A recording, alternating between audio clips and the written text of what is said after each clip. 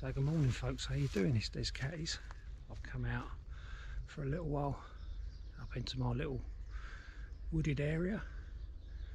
Today, or in this video, I'm going to be having a brew as usual, having my breakfast, and also what I want to do is I've got two ponchos by Helikon Tex, and I've had a few inquiries about people asking about what they'd look like press studied together and so on and so forth. So what we're going to do is we're just going to play around with the two ponchos together and just relying on the quick deployment ridgeline that I use.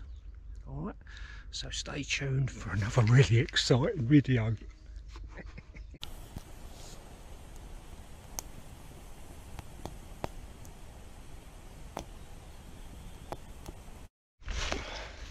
Right, if like me, when you're getting into the undergrowth of the woods, and you know what, it gets on your fecking nerves when you get spider webs going across your face and everything else, and you're constantly brushing them off, rather than wearing a wide brimmed hat with loads of corks hanging off it, akin to something you do in Australia. What you can do is take a stick, literally just take a stick and beat the fuck and literally what you do is just hold a stick in front of you. Yeah, hold that stick, look, there's nothing, no weight to it, literally just hold it in front of you, and the trailing spider webs get caught on the stick. How cool is that? How simple is that? And then all you got to do is treat it like a bit of every now and again give it a twist if the spider webs are still on there, and you can almost eat it later like a bit of candy floss. Alright, so there's a little tip for you folks. See, I'm full of it, and I'm full of crap really.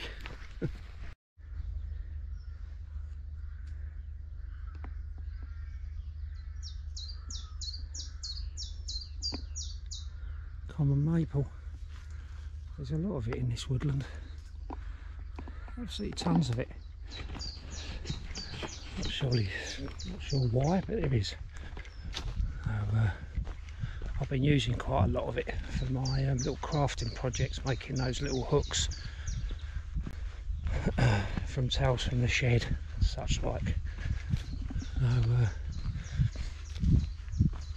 Yeah, just going to take a bimble up to that little spot. I seem to be using the same spot simply because it's just out of the way, simple, I haven't got to muck around, and gives me two sensible trees to use as a ridge line for me rapid deployment ridge line, as it were. And we can go to that spot, and obviously I can do some different configurations with those two ponchos together. So it was quite nice actually. Back there I see a fox sort of just curled up in the lee of at the base of this tree, just sitting there chilled out in the sun. Unfortunately, by the time I see it and it started to walk off, I could only see its arse end, and I didn't have time to put the camera on, but at least I see it for myself. So I'm here, so I'll come back to you in a little while folks.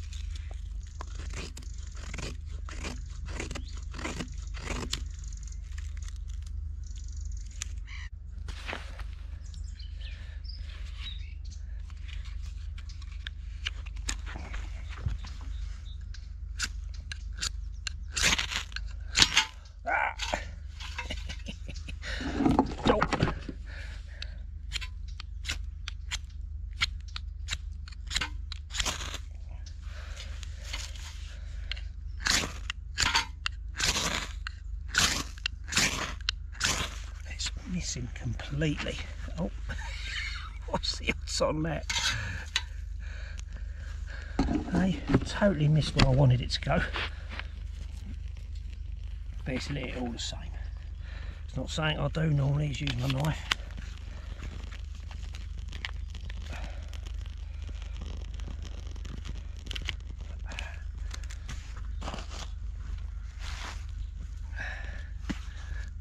Oh, a bit of fat wood. I didn't find that out here. I brought that out.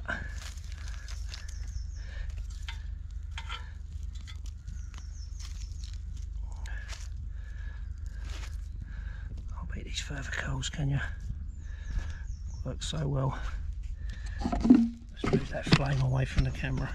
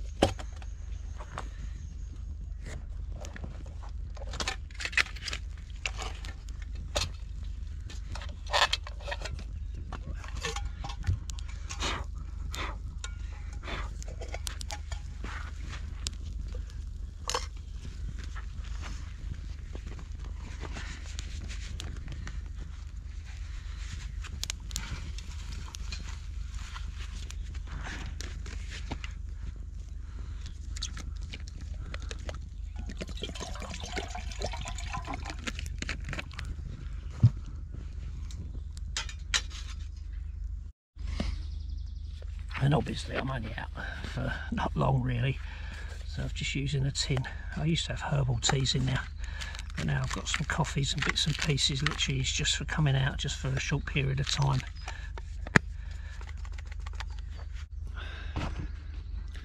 Does anyone else out there boil their water in there, not so much a kettle, but in a cup, something like this, and then put their coffee, tea, whatever it is they're going to drink, and then drink straight out of that, as opposed to boiling their water in a separate vessel and then transferring it over to their cup of choice? I mean, obviously you'd have to do it in a kettle, because I'd imagine that would be a bit dangerous, wouldn't it? Pouring boiling hot water into your mouth. Yeah, that'd have to be a bit of a silly one, wouldn't it? But anyway, yeah, you know, regardless of that, because I've seen people do that. I've seen some YouTube videos where people literally just boil their water up and then had their, you know, whatever, you know, just you know, starting a conversation with you, really.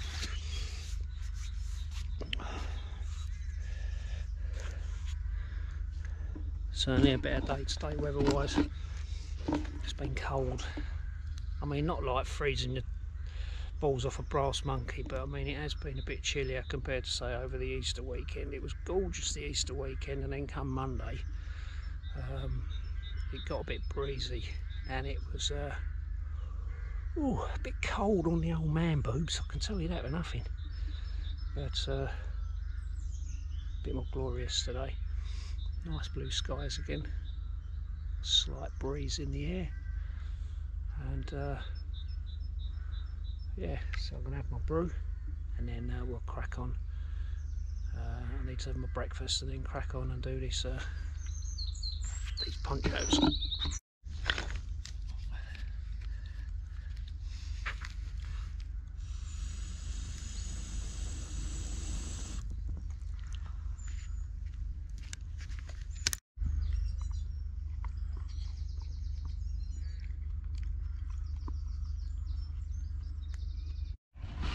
Another quick lesson for you.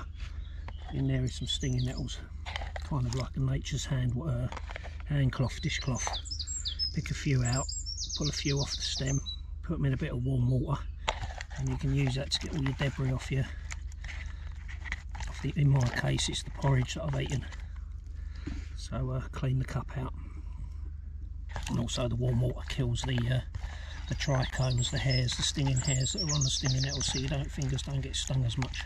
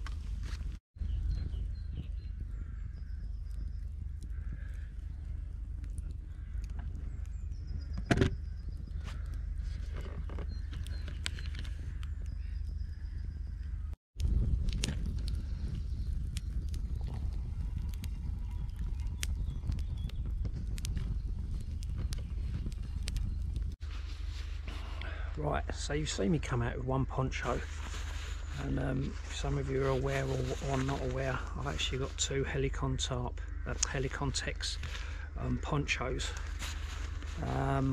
Shout out to my mate out of Eden Bushcraft across the pond.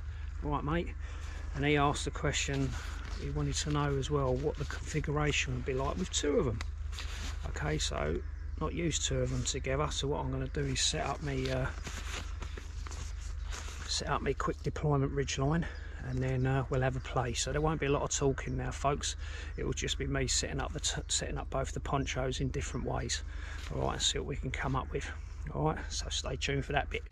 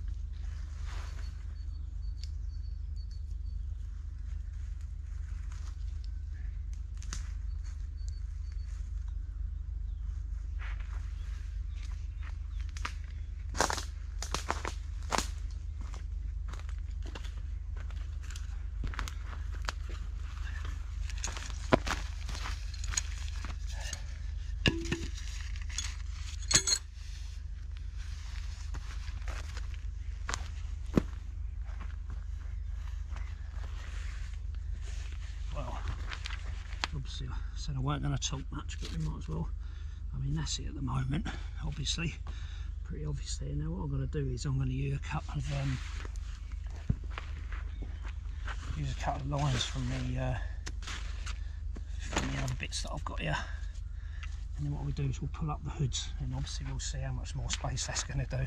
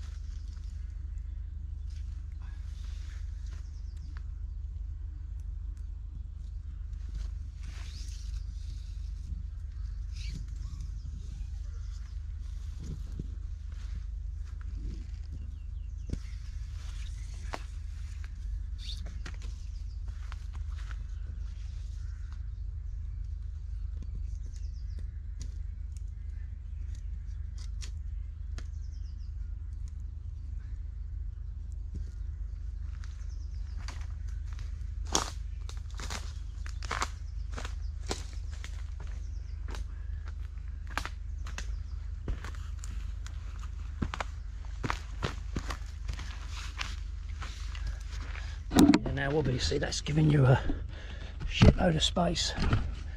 The only, obviously my concern would be what it'd be like in a downpour, because I can imagine that, you know, that some water's going to come in there, but as long as it's only down the middle, I suppose you'll probably get away with it. It's quite a nice setup really, very spacious. And as I say, for me personally, carrying two of these is a lot smaller than a tarp, but I'm not writing off tarps, you know what I mean, it's just me personally. So there's a sort of a one simple setup. I mean, I dare say there'd be tons more, you know. We could do I'll tell you what, let's do a plough point and see how that comes out. So I'm just having a look at it to set it up as a plough point, and if I'm brutally honest, I'm not sure I like the idea of it with the facts with it press studded in the middle. I'm really not sure about it. I think that, you know, at the moment it's a glorious sunny day, there's hardly any wind about, but what I'd be more impressed with if it was hammering it down with rain, to see what the water would be like on it, because obviously there is a gap there, you know, because you've press studded it together, and with all the well in the world you're still going to get some sort of water coming through there. So I'm a little bit sort of apprehensive in that sense. But the first setup I've done, yeah, fair enough, I think that ain't too bad. Yeah, you could have your arguments there all day long and tons of variables when you're putting shelters up and such like, but I think that's okay. Certainly gives you some sort of versatility. What I'm going to do now, I'm just going to do one more setup, and I'm literally just going to set it up like an apex and see how that comes like, do it on the ridge line. Alright, so I'll come back to you.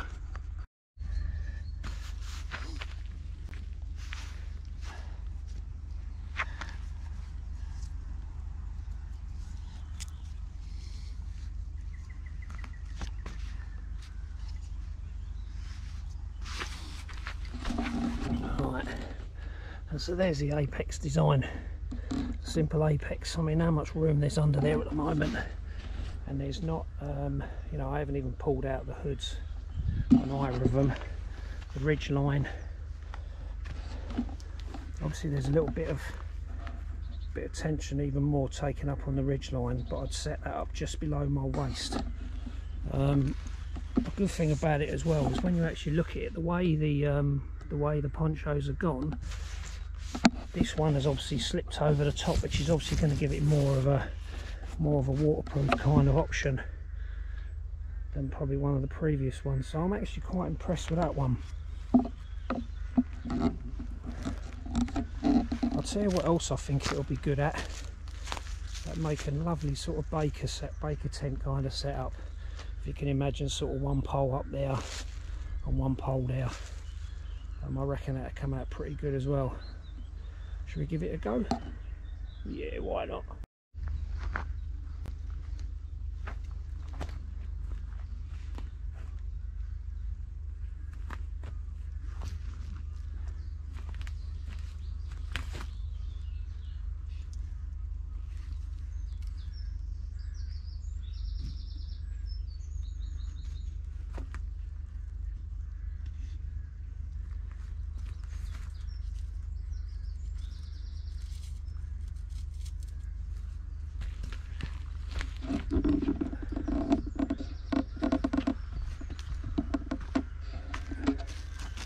Obviously that ain't a baker tent setup, but literally what I've done is I've just attached one of the lines and run it up against that, run it up over that branch. Now obviously what I could do with the second one is obviously unpeak that and then do the same thing, but I'm not. Okay, so basically if you want to do a baker tent setup, you literally would have just, you know, you try and get them obviously off the floor and just have like your porch area at the front to favour a fire almost. Alright, so that'll do for now, I think, with the poncho setups. Yeah, pretty good. Right, so what I'll do as well, folks, I'll quickly take you round the poncho and I'll show you some little sort of like little adjustments I've made to it. Nothing major, you know what I mean, you can do it yourself if you do use these ponchos.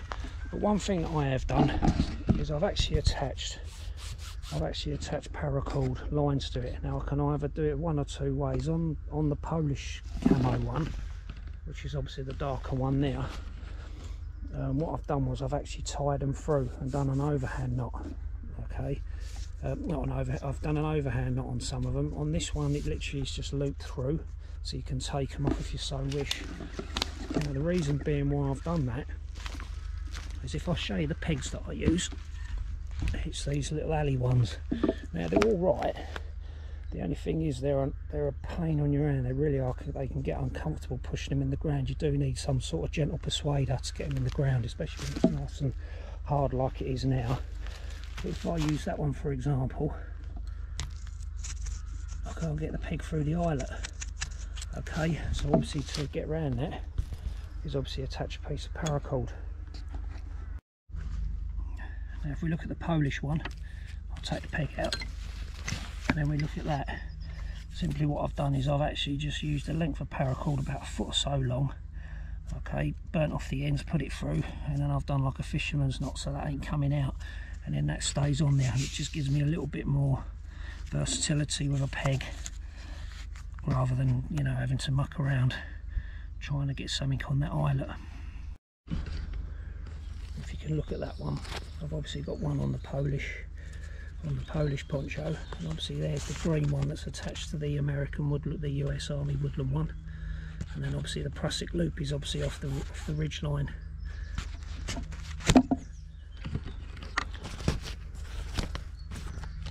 So yeah, I mean, if I go close up you can see how that's, as I was saying, that goes right over the top there, so that's not too bad. That's quite a nice little setup, that one. Alright, so there's sort of like the only adjustments that I've made to it so far, is by putting these corded bits on the corners, and I have put it on some of them as well. I've put it in the middle one as well. It just makes it a little bit simpler for you when you're setting up. Alright, so nothing major there folks, you know what I mean. I literally am just mucking around with a couple of ponchos. It was only because out of Eden Bushcraft was asking about it, and I thought, yeah, Kushti, we'll have to give it a go and see how it comes out. Obviously you've got to be concerned about the joint where it's press studded in the middle. I mean, it's pretty good on, it's going to be pretty good on some kind of poncho configurations, but obviously it's not going to work very well on a lot of them, and I wasn't that keen on setting it up as the plough point. Loads of room under there, because obviously you're doubling the amount of space you've got with a poncho. But what I will say is the fact that, like I keep saying, is the fact that when they're packed away, they take up almost less space as a normal 3x3 tarp, I personally think. And they're lightweight, and you can obviously stick them somewhere on your kit. You've got that option of obviously wearing one as a waterproof cape, and then the second one going up a shelter, or vice versa. All right. Then I suppose the only other thing that I'll tell you about that I use is that I also bring along as well in my kit. There's a few extra one of these, like this sort of Dyneema cord. This is an actual throw line, and it's nice and thin.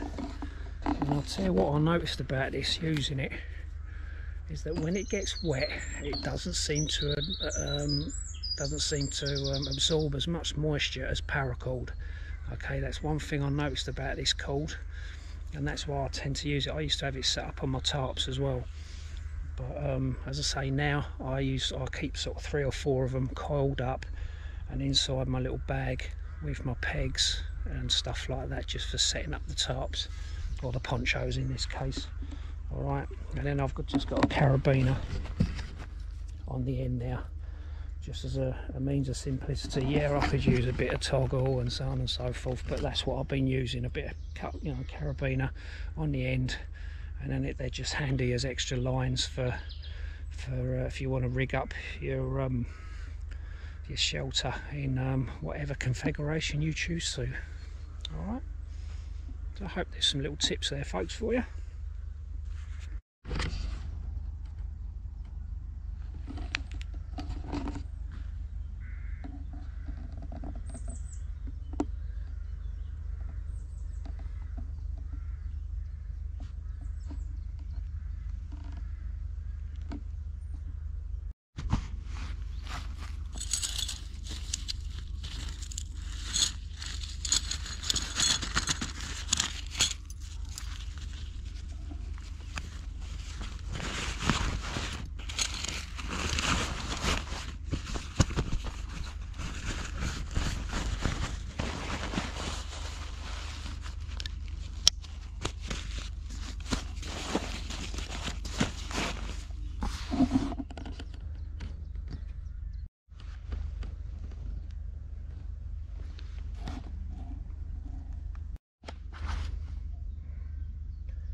simple fare of noodles. So folks, I'm going to end it there. Hope you enjoyed that one. A few little muck around configurations with the ponchos from Helikon Tex. Not affiliated with them, don't get paid by them or anything like that. I'm not that famous, not that good. So there it is. Alright, so usual thing. Subscribe to the channel if you haven't already done so. Please stay safe. Alright, always check out the description. Badges are still on sale. All the information will be down below in the description, and let us know what you think of the video. Alright, so I'm going to tuck into my noodles and then I'll be heading home. So see you later folks, take care, love you all, stay safe. Descattys signing out, I'll see you on the flip side.